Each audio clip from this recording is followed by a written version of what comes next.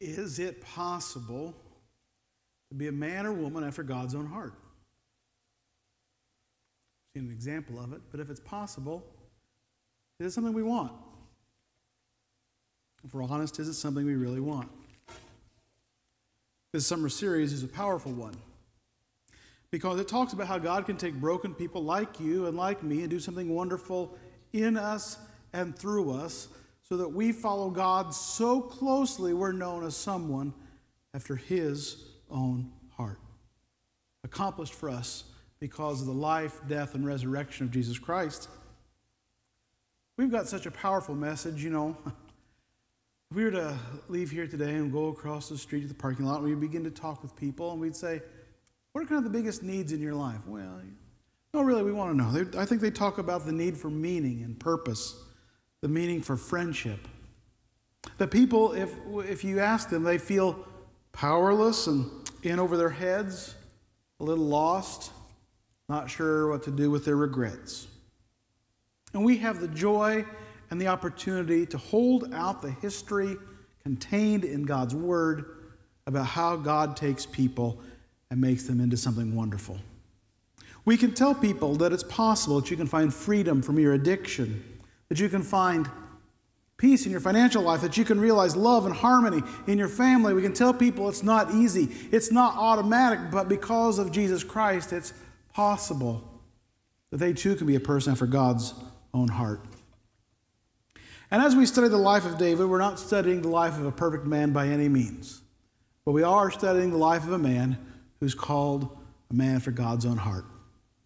We continue our series this morning in 1 Samuel chapter 25. And here we have a very interesting story. We are introduced to two people, a wealthy couple, a husband and wife. His name is Nabal. Her name is Abigail. Let's pick up the story in verse 3. She was an intelligent and beautiful woman, but her husband, a Calebite, was surly and mean in his dealings. I like this story already. This is going to be good. Now, let's remember where we are in the life of David. David is king, but not yet king. Saul is king, but because of his disobedience, God has ended Saul's dynasty, and so David is now the king in waiting. And Saul's jealousy is such that he wants David dead. So David is on the run for his life, and he's gathered a band of followers around him, and he's trying to figure out what to do to stay alive. Verse 4. While David was in the desert during this wandering phase, he heard that Nabal was shearing sheep. Now, what we read in this chapter is that David and his 600 men, took on the role of unofficial protectors of Nabal's 3,000 sheep. With David and his men around, they didn't have to worry about predators eating the sheep. They didn't have to worry about thieves eating the sheep. And David and his men didn't eat the sheep. And they were the protectors. And so we read that it is shearing time for Nabal. Now, David didn't ask Nabal about doing this, but it seemed like this is a favor. And so David sends messengers to Nabal during a time when he thinks he'd be in good spirits. Shearing time, payday. The smile on the farmer's face when the last crop's put in, the payday right before vacation. He's in good spirits, maybe he's got a favor in him. So David sends messengers and says, you may know our master, King David, or soon to be King David. He's running for his life. We've taken care of all your sheep. And he's saying, could you spare us some provisions? Well, that sounds a little tacky, doesn't it? Well, I mean, yes and no. It was perfectly acceptable in the customs of the day for David and his messengers to be asking what is asking. And frankly, it was incumbent upon Nabal to meet this need at least part of the way. And here is Nabal's response to David's servants. Who is this David? Who is this son of Jesse? Many servants these days are breaking away from their masters. Why should I take my bread, my water, and the meat I have slaughtered for my shearers and give it to some men who are coming from who knows where? Hello. This is not good. Nabal says, nothing for your trouble, be on your way. And then even adding insult to injury, he doesn't say no, he says, who's David? He insults the future king, not a good move. He insults the father of the future king, who's Jesse? And he calls David a runaway servant. Yikes. You know, it's not wise to burn bridges in life. After all, in today's polarized climate, it's easy to demand your way, but the Bible tells us that, and human experience confirms, if we even have to hand out some bad advice, try not to burn those bridges, because it can come back and hurt you. So now all of a sudden, David is really upset. He is mad. Here he has done this favor, and he's on the run for his life. He's wondering what God has gotten him into, and now he's told no, and he's insulted. And his anger really flares. He is getting ready to make a huge and horrible mistake. We're about to see the possibility of a train wreck in slow motion. What's King Saul's problem? He has an enemy in David, and he wants to kill David. The king wants to take out personal vengeance. What's David faced with right now? The future king who has an enemy, and he's tempted to take out personal vengeance.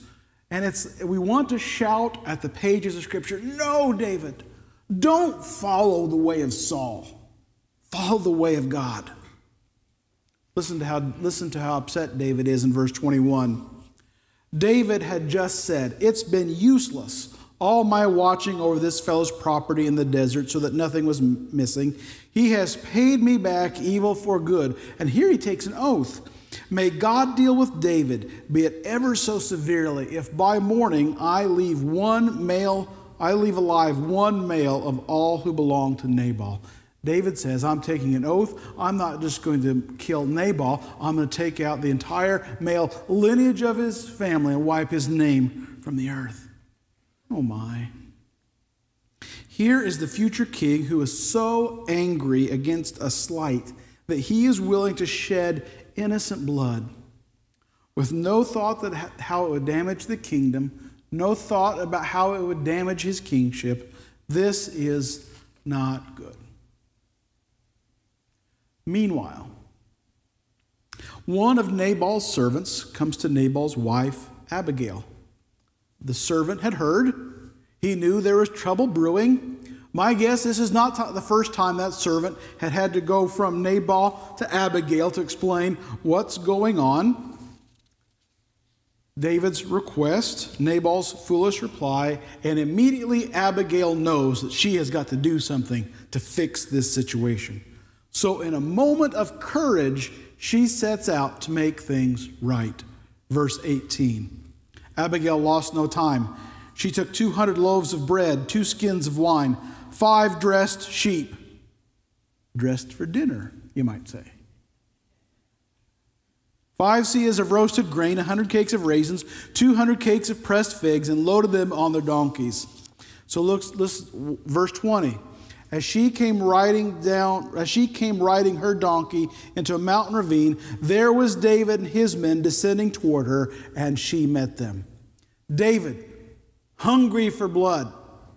Abigail, desperate to save the situation. They meet each other on the crest of the hills, and there they move to the ravine. What is going to happen?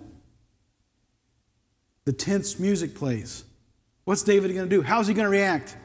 Is he going to start taking innocent blood here? What is going to happen to David, to Abigail, to Nabal, to the whole crew? Well, in Abigail's meeting with David, she proves herself to be both bold and wise. She explains to David that her husband acted like a fool, and then she lets out the family secret that Nabal's name, when translated, means fool.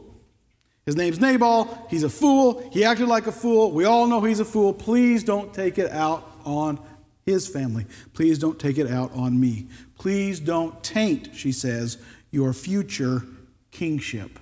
After all, hasn't God made great promises to you, David? Verse 28, she says, please forgive your servant Nabal's offense, For the Lord will certainly make a lasting dynasty for my master, because he fights the Lord's battles. Let no wrongdoing be found in you as long as you live.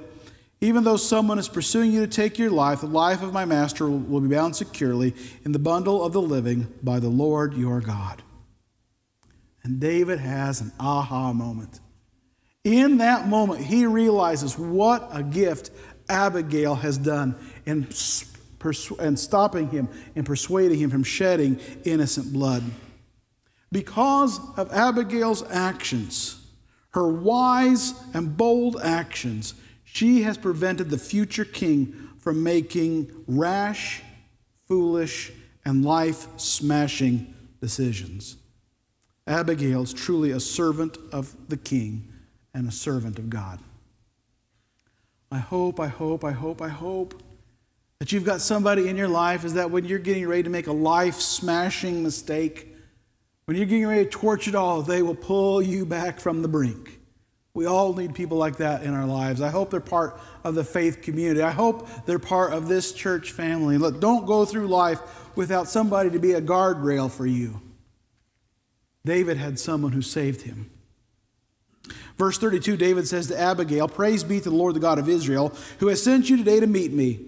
May you be blessed for your good judgment and for keeping me from bloodshed this day and from avenging myself with my own hands. Otherwise, as surely as the Lord, the God of Israel lives, who has kept me from harming you, if you had not come quickly to meet me, not one male belonging to Nabal would have been alive by daybreak." Verse 35. Then David accepted from her hand what she had brought him and said, "Go home in peace. I have heard your words and granted your requests." Take a look at this painting. Abigail's moments of wisdom, courage, and leadership has captured the heart of artists throughout history, trying to record the works and acts of God. I Googled David and Abigail doing research for the sermon, and there was painting after painting after painting about this moment. It fixed in the minds and the imagination of the artist of what God is doing here. Note, for example, the surprise of the soldiers. Note how Abigail's wise words are swaying the hot-tempered David. A moving and important story. This is a big deal what's going on here. But why? Abigail returns home. Nabal is celebrating with a feast. Is no position to listen to reason or anything else. In the morning, she tells her husband what Nabal was planning to do. Nabal had no idea about David's murderous threats. He had no idea that Abigail went off to save the day. He knew nothing, except he was just there counting his money. Verse 36, when Abigail went to Nabal, he was in the house holding a banquet like that of a king. He was in high spirits and very drunk. So she told him nothing until daybreak. Then in the morning, when Nabal was sober, his wife told him all these things, and his heart failed him, and he became like a stone. 10 days later, Nabal was dead. Verse 39, when David heard that Nabal was dead, he said, "Praise be to the Lord, who has upheld my cause against Nabal for treating me with contempt. He has kept his servant from doing wrong and has brought Nabal's wrongdoing down on his own head." David recognizes that vengeance is the Lord's, and the Lord took care of Nabal. But here is the twist in the story that I didn't see coming. End of verse 39. Then David sent word to Abigail, asking her to become his wife. His servants went to Carmel and said to Abigail, "David has sent us to take you to become his wife." Whoa. Abigail so impressed David that he asked for her hand in marriage. This is quite a story, I told you. I am just imagining around the supper table. So mom and dad, how did you meet? Awkward silence. And then there is this, "Well, son, I met your dad when he was on his way to murder my first family and me, and we kind of hit it off." I mean, you can't make this stuff up. Lots of valuable lessons from this incredible story. We could talk about the dangers of angry and rash words, real danger. We could talk about the incalculable value of marrying a spouse with faith deeply entrenched in their identity and their practice. We could talk about talk about David's integrity in not taking advantage of another man's wife, a foreshadowing of a failure we're going to see in David in the future. But what's the point of having this story in the Bible? What are we trying to understand? And I think the point in this passage comes from the difference between Nabal and Abigail. Nabal got something wrong. Abigail got something right. Here's the difference. Abigail saw the king for who he was and followed him. Nabal, King Shming, and didn't follow him, and he died. If we are going to be people who fashion our lives to live after God's own heart, here's the lesson that we need to take with us today. It's being a person after God's own heart begins by correctly recognizing and continually following the King. Being a person after God's own heart means correctly recognizing and continually following the King. Word had gotten out that David was the next king. Nabal didn't care. He was king of his own life. He wanted it that way, and he was willing to roll the dice to see what happened. Abigail saw the king, the servant of God, who would be used to bring about all the promises to the forefathers. And because she saw the king for who he was and submitted to him and followed him, she became wife of the king and shared in the joys of the kingdom. The Bible says that you and I have a king. His name is Jesus. We follow and serve King Jesus. And the story of Nabal and Abigail and David reminds us that we need to take stock of where we are in our relationship with King Jesus.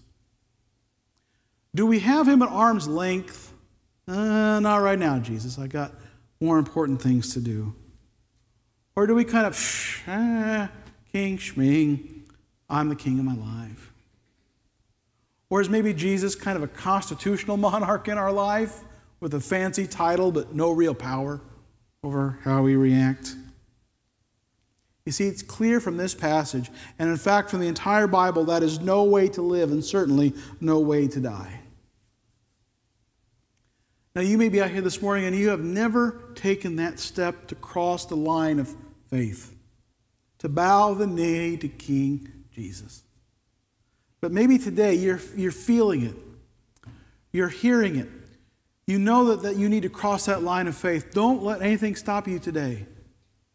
Don't let anything stop you from expressing your faith of who Jesus Christ is, to confess that he is Lord of life and that you have sinned, and to repent, to turn and walk a different direction, and then to have your sins washed away in the waters of baptism, to be baptized into Jesus Christ, and to have the old you put to death, the new you raised to life, to be filled with the Holy Spirit, and all your sins washed away. You can make that decision today. That is the path to life. That begins your journey of recognizing and following the King. But as Christians, we have a little more complicated relationship with King Jesus, don't we? We say he's our king, we've crossed the line of faith, but we resist following him too often. You see, we have a king who makes demands on our finances, our responsibilities to giving to the Lord's work. We have a king who causes us to who makes demands on our entertainment choices, whether we fill our minds with wholesome stuff, guard our minds from garbage. We serve a king who makes demands on our time. When it comes to talking about the hobby schedule and the league schedule and the investment of our energy, we resist. We know what we need to do, but we resist, and we have to find out why. Well, I suppose there's lots of reasons. Let me surface just one today. I think sometimes the reason we resist King Jesus is because we're afraid. We fear that if we follow King Jesus, things aren't going to work out for us. We fear that we might fall behind our friends on some important matter. We might fear that our kids' future might not be as bright as it could have been. We fear our retirement might not be as enjoyable. And so we resist our king out of fear. But when you think about that, it makes no sense. We have a king who loves us, a king who has given his life for us, a king who sees all of history from beginning to end, from first to last, a king who knows us better than we know ourselves. It seems to me that we should not fear, but instead we should follow. One of my favorite spiritual writers, Bill Hull, said this: "Nothing is so sad as someone being mediocre at something they love." Now, I love football, and that doesn't mean I'm going to start for the Irish next season. I don't think that's what he's talking about. But what he's saying is, if we know what we need to do to follow our King, and we're settling for mediocre Christianity, he says that's just sad. I think we need to take stock. I think we need to abandon those back-of-the-envelope calculations we need, the back-of-the-envelope calculations we make when we ask ourselves, I'll be a Christian, but just barely. I want to go to heaven when I die, but I just want to do enough. I don't want to get crazy about this life of faith. My friends, I think the time has passed for when mediocre Christianity is, I think it needs to go. The world needs Christians who are bold in grace, bold in love, bold in faithfulness, bold in truth. People who correctly recognize and continually follow the King. After all, Christianity is true. God loves us. He's given us an example of his love in his Son, Jesus Christ, to open the door for eternal life now and forever. My friends, let's not be mediocre. Let's go all out and follow our King.